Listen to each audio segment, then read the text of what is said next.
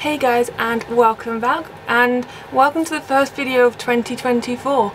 I know it's mid-January, but you know, got there in the end. We've got the video, we're uploading it. So yeah, thanks for being here. Hope you guys had a great break. It seems like it's forever ago. Whilst over the break, I was perusing social media a little bit, looking on Reddit, just in somewhat passing the time. And other times just curious about what was going on, and I came across a question on Reddit, and it was just a question. There was no context behind it, and it just literally said, how do you know when you should forgive someone? Now there were a few comments on there which I didn't actually agree with, and I thought, you know what, I'll just sit down and give you my view on it. Now, as I said, there's no context, so I don't know what's happened, I don't know who they're trying to forgive, I don't know how long it's been. So a lot of this is gonna have to be generic, but you know, I'll tell you my thoughts, and then if you have any different thoughts, if you agree, if you don't agree, that's fine. Just let me know in the comments, see what you think. Now I am going to be getting ready as we do this. I do need to do my hair. It is really, I've just washed it and then brushed it, and it's really frizzy. So until my haircut in a couple of weeks, I'm just gonna heat protect it, and we'll try and make it look a little bit more normal. Now I do have notes on my phone, so I do end up looking down. It's because I'm just reading the notes that I made. I wanted to be coherent. So the first thing really is that there isn't an exact science behind forgiveness. People will tell you should forgive and forget, people will tell you what they think, but there isn't necessarily a time in which you're just going to feel like, yeah, you're ready to forgive someone. There's not necessarily going to be a feeling that you get, that you go, oh actually, yeah, I'm ready now. It may be that one day you wake up and think, actually, I'm done with all of this, I don't really want to go on with this anymore, and you might just forgive someone then, or you might decide that actually that's the time that you're just not gonna worry about it anymore. We'll get into that a little bit. So as I said, a lot of people like to say to someone, oh, just forgive and forget, but that's not always healthy, that's not always realistic either. So forgive and forget is something I don't really like, because you're almost saying, well, okay, I'm gonna forgive what they've done, but I'm not going to forget it. It comes with conditions, like my forgiveness is conditional, and that's not really fair on that person, and it's not fair on you. If you're forgiving someone, it should be 100% I forgive you, I am over what's happened, I've moved past it, I want to move on. When you're saying you forgive but you won't forget, you're holding it over their head. You're potentially going to be making an awkward situation worse by saying, like, I'm not going to forget what you've done. And it's almost a little bit confrontational as well, which isn't necessarily warranted. Again, like I said, this is all going to be generic. You'd have to see if it applies to what you think. I'm more of a forgive and be wary. So don't hold it over this person that they are, you know, forgiven with conditions.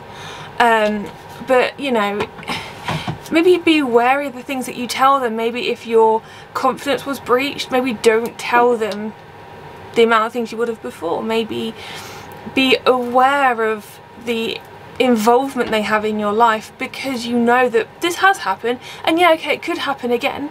So kind of protect yourself a little bit. Be aware that this person's shown their true colours once, maybe this is going to happen again. But like I said, don't be conditional around it, because that's not fair on you, and it's not really fair on that other person, because you haven't actually forgiven them at that point. Now, your mental health is another massive one you really should be taking into consideration when you think about, am I going to forgive this person? Depending on what someone's done, it can really mess with your mental health. It can really mess with how you perceive yourself, how you feel others perceive you. That is something you're in control of. You're in control of how much you allow someone to affect you.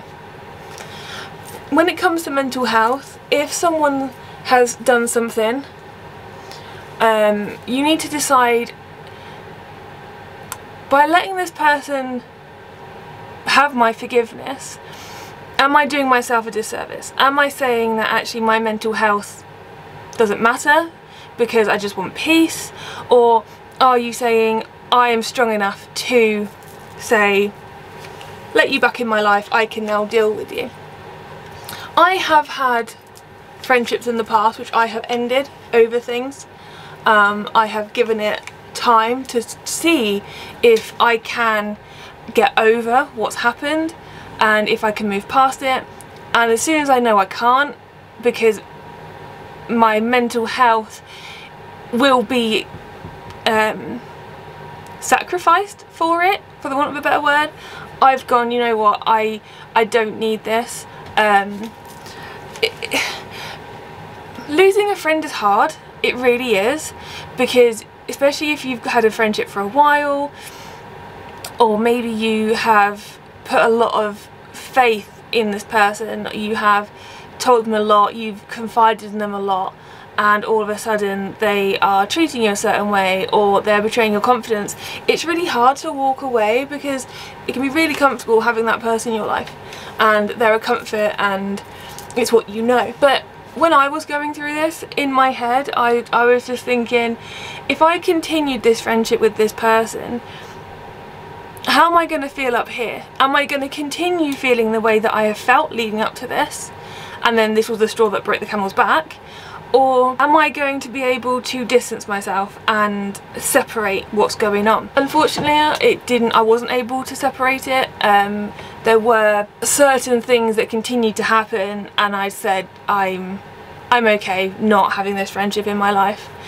And it's hard. But for myself, it was the right thing to do. If you're quite strong and you can say, actually, mentally I'm going to dissociate myself from this person, you can be in my life, but it's going to be different. I'm not going to tell you as much, I'm not going to confide in you as much, I'm maybe not going to see you as much. By all means, you know, do that. I wasn't I didn't feel as though I could continue with this person in my life, and I mean this was like 3 years ago. I haven't got any regrets about my decision that I've made, and it is a decision I've made and I would have to live with, and I have to live with myself the decision I've made. I know it sounds really dramatic, I don't mean for it to, but I decided to cut this person out of my life. That is something that I've done and that's something I'm living with and I'm fine with it. Another one that is something that you really should consider is how the apology has actually been given to you. So there's 3 types of apologies really. You have the I'm sorry but apology, which is the I'm sorry you feel that way. It's the justification almost of I'm sorry I said that and you felt like that, putting the blame on you, that maybe your feelings are being hurt because, I don't know, you're not able to take a joke or whatever it is that they're trying to justify it with. So that's one apology, the sorry but. You have the sorry, where it's almost said because they feel like they should. They don't necessarily believe that they should apologise, but they say it because they're very much like, well, I'm just going to say it anyway. So that's the second one. And then the third one is the actual ownership apology of I'm sorry that I did this, I said this, I'm sorry that it has affected us. You know, there's ownership. The ownership apology is the one that you really, really want, and I don't think we all necessarily get it all the time. Some people don't like to admit they're in the wrong, and therefore you won't get that apology, or if you did, it wouldn't be a sincere one necessarily. So something I always consider when someone has upset me is, what is the apology actually? Is it a sincere apology? Is it a genuine apology? Is it someone making me out to be overly sensitive, that they were just saying things and I took them wrong? You know, there's a level of apology that's acceptable depending on the situation, but yeah, I do always wonder, that apology that I've been given, if you have been given one, you know, was it genuine? Was it heartfelt? Was it meant? Do you believe that that's legit an apology? The other apology, I guess there is 4 types, is the non-apology where you just don't get one, because again, someone doesn't believe that they've done anything wrong. They don't believe that they owe you an apology because they're in the right, or their actions don't need apologising for. So that is always one to consider as well before you forgive someone. Have you actually had any sort of remorse from that person? Have they actually apologised or admitted fault at all? So once you decide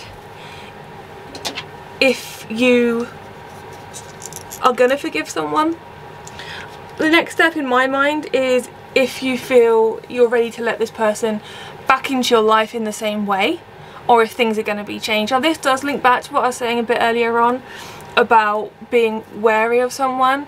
Now there's no problem saying I'm going to have this person back in my life, but it's going to be slightly different now. I'm maybe not going to see them as often as I was. I'm maybe not going to text them or call them as often as I did. Maybe I'm not going to, as I said, tell them things as often. That's fine to have your boundaries. Boundaries can be healthy to kind of give yourself a little bit of room to breathe and a little bit of control over what you tell people and things like that. But you don't have to necessarily say to this person, we're friends, but these boundaries are X, Y, Z. There's no need, again, because that almost comes as holding the relationship over that person's head, holding what's happened over them. You can have boundaries without telling that person there are boundaries. If, for instance, and this is just drawing on recent experience, someone has told someone else about something that they have absolutely no business being involved in, and that person, new person, has an opinion on that thing, that's a betrayal of trust. That is someone taking a situation and putting it elsewhere. Now my relationship with those people, to be honest with you, has changed. Therefore, I will now no longer tell those people things. Person A, who I told, I thought I could trust, went and told person B, who had absolutely no business being involved in what I and person A were talking about, and it's personal and all that sort of stuff. So now I don't trust person A because person B was told by them, and person B had an opinion which came back to me via person C. So person C was told by person B because they were told by person A. So all of a sudden this piece of information that I thought was completely confidential has been spread and shared, and it's got back to me because person C is loyal to me and has said, by the way, do you know that this has got this far? So my relationship with A and B have forever changed. There'll be no confiding. I don't really see them anymore because I've made that decision that I don't really want to, and it's tough. It's tough because I didn't think this would ever happen. I know that probably sounds really naive, but it makes me wonder what else has been said but I've never been told that it's got that far.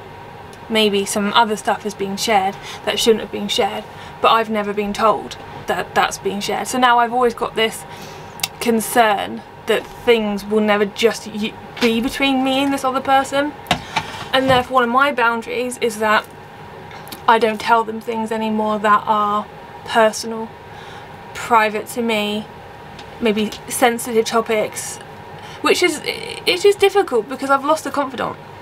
I've lost someone I thought I could talk to and I could have like a good conversation with, and that is hard when that happens.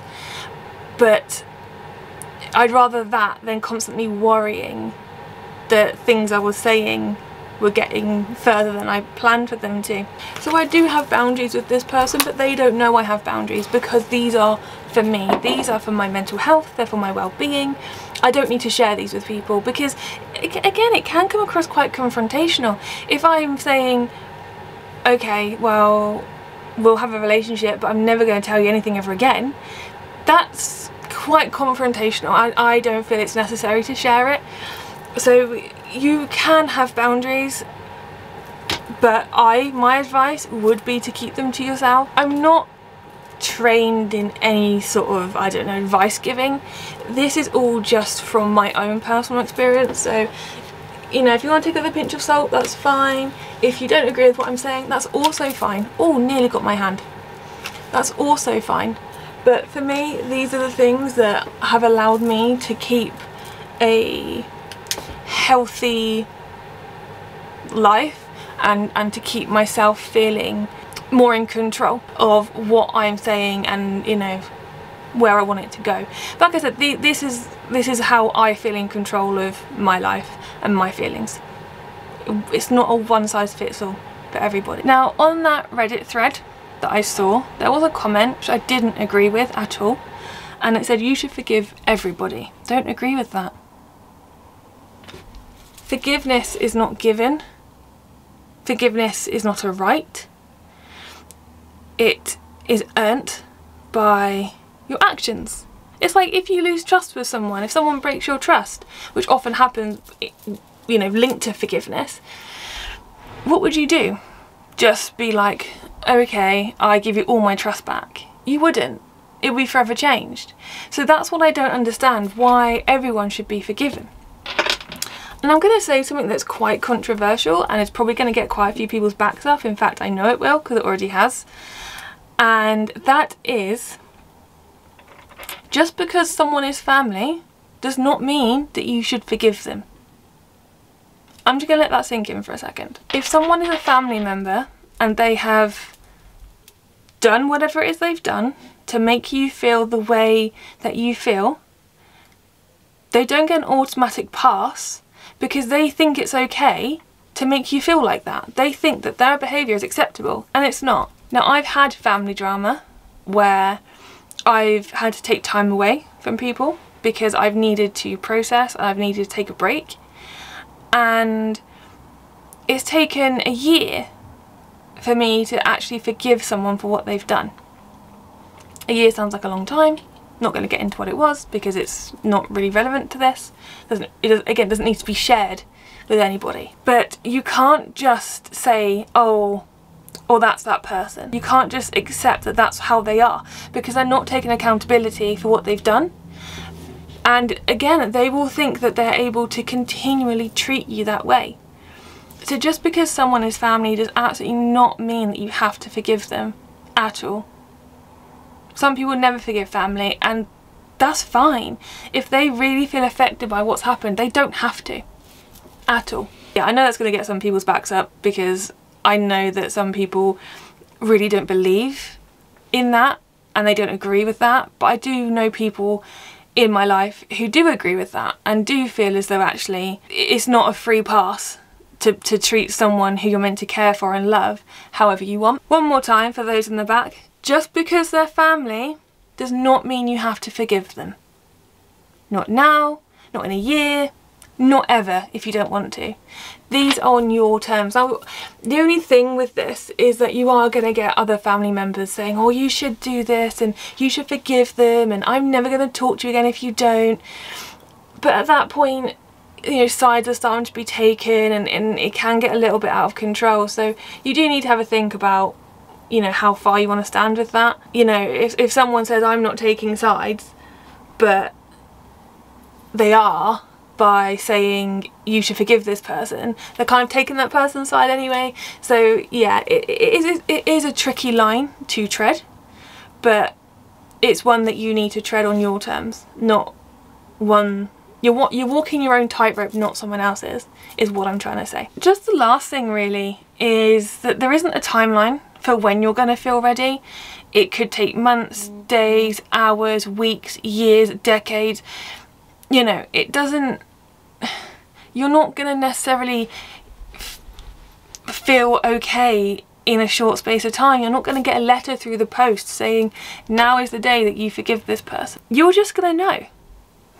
You'll either just get to the point where you decide you don't really want to continue this anymore, you'll get to the point where you're just tired of it, or you'll reach a point where you can forgive someone and move on, and that's fine. There's nothing to say that you have to do on anyone else's terms but your own, because it's your life that's being affected at the end of the day. yes, okay, other people may be dragged into this because of X, Y and Z. Maybe it's, like I said, maybe it's a family thing and you've got family members saying just make peace, just make peace.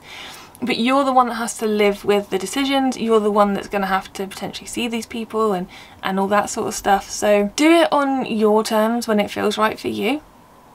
And just to reiterate, forgiving someone is not a must. It is not a right. And it is not a given. Someone needs to earn your forgiveness. Someone needs to understand why you feel the way you do. But as for that question on Reddit, there isn't a time frame. You'll just know when you are. And yeah, there's not really much more I can say than that.